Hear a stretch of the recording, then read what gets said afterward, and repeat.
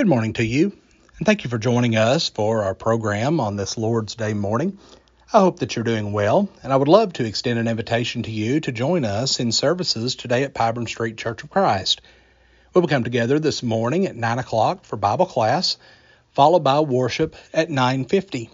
We will also gather this evening at 6 o'clock for our evening worship, and then we will gather on Wednesday evening at 6 o'clock for our Summer on the Mountain summer series. This week, our speaker will be Brother Heath Rhodes. Brother Rhodes is a gospel preacher and serves as a chaplain with the Arkansas National Guard.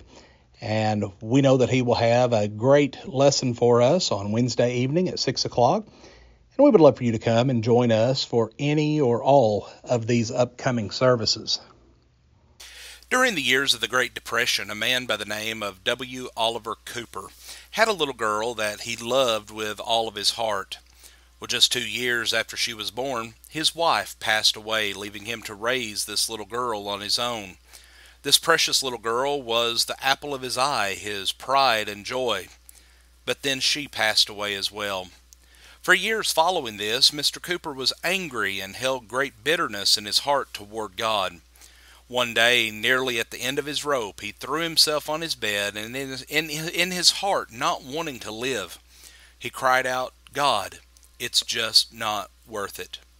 Suddenly something came over him, and he was reminded that one day all of the struggles of this life will be worth it. And with those thoughts in mind, he wrote the following poem.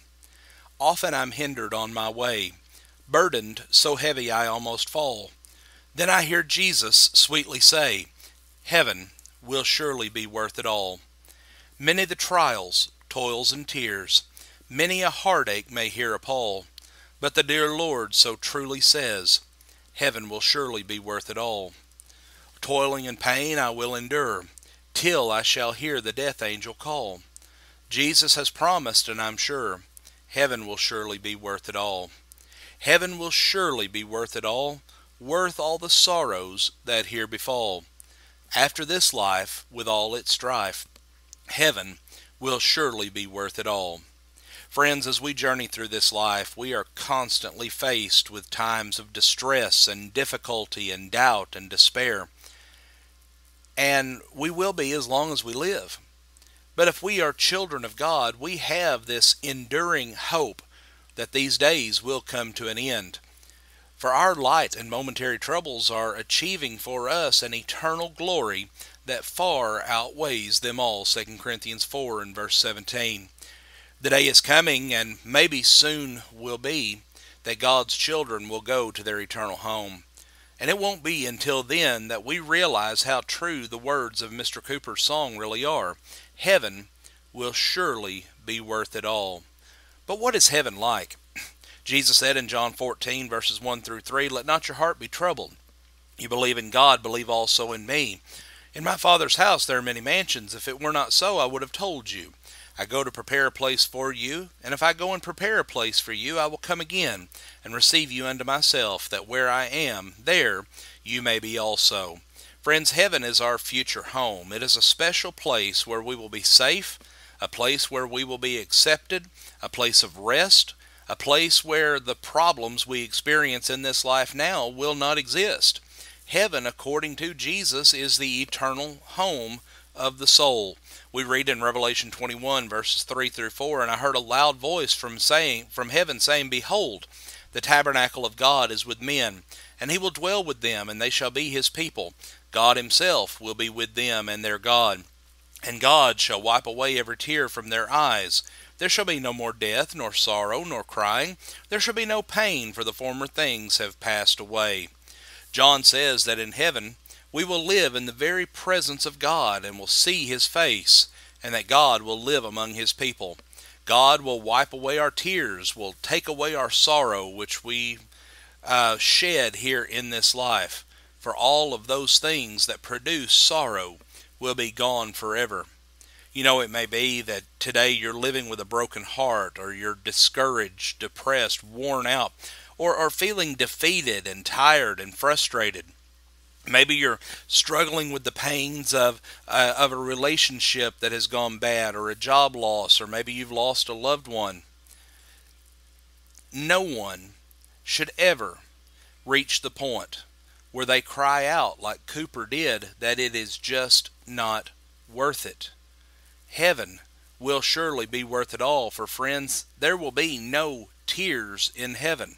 The things that we struggle with in this life, they are all going to be passed away. John also says that in heaven there will be no more death. Think about that, a place with no cemetery, no tombstones, no funeral homes, a place where no one ever dies, where the word goodbye will never be spoken. But also Paul tells us that in heaven we're going to have a new body. 1 Corinthians 15 verses 51 through 53.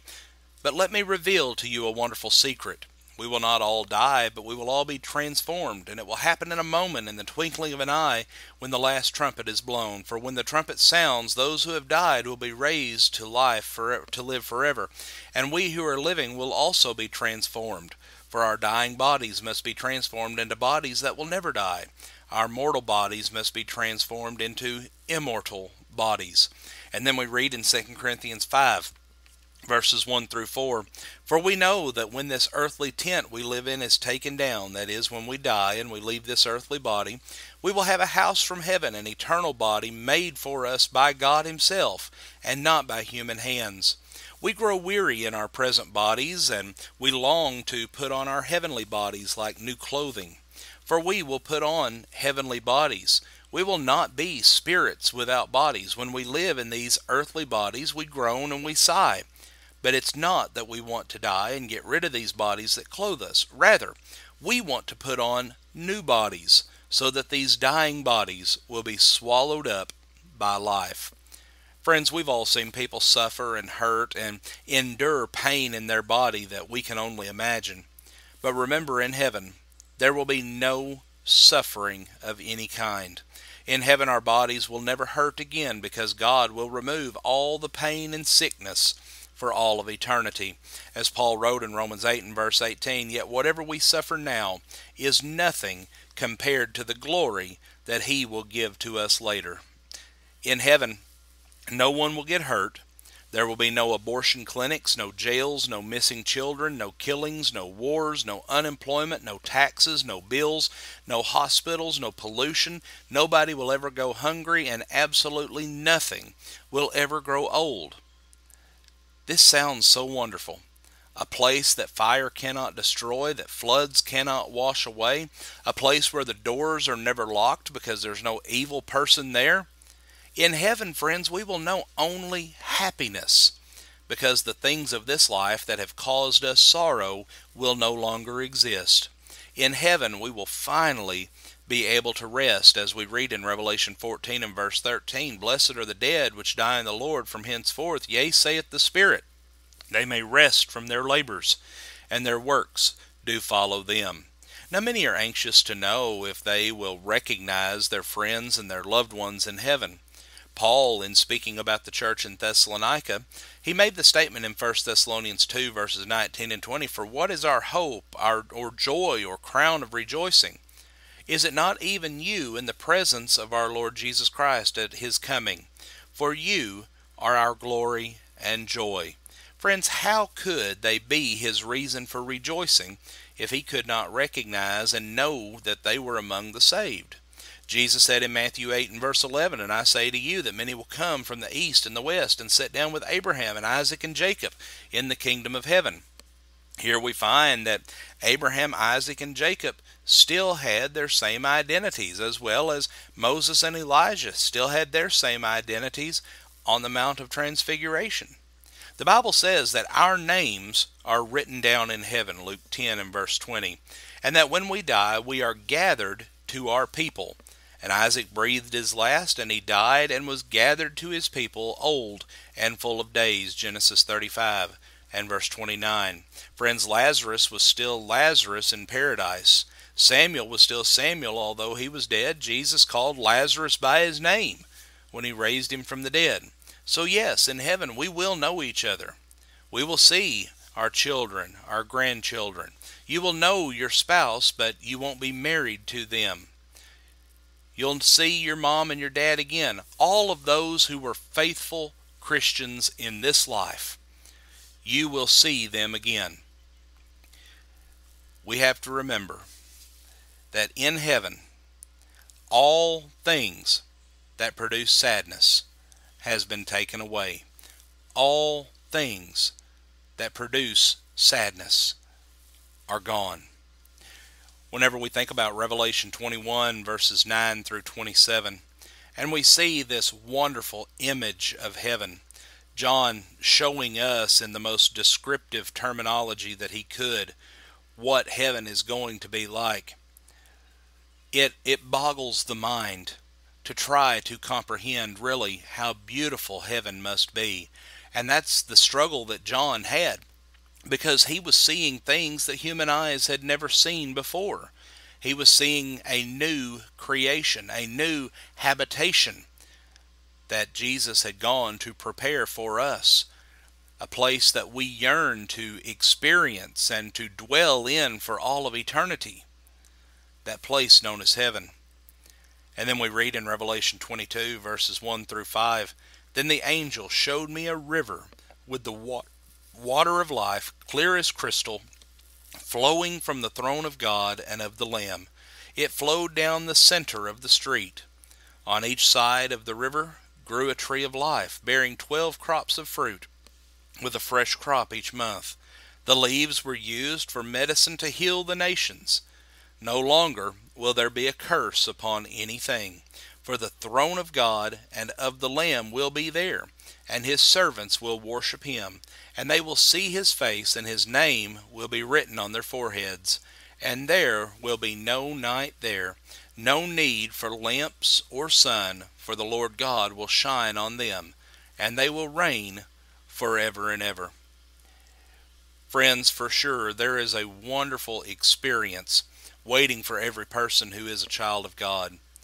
You may have done and seen everything that there is on this planet, but this will all be nothing when you set your feet on the street of gold in the paradise of God called heaven. The Apostle Paul, in writing to the church at Corinth in 1 Corinthians 2 and verse 9, he said, "No eye has seen, no ear has heard, and no mind has imagined what God has prepared for those who love him."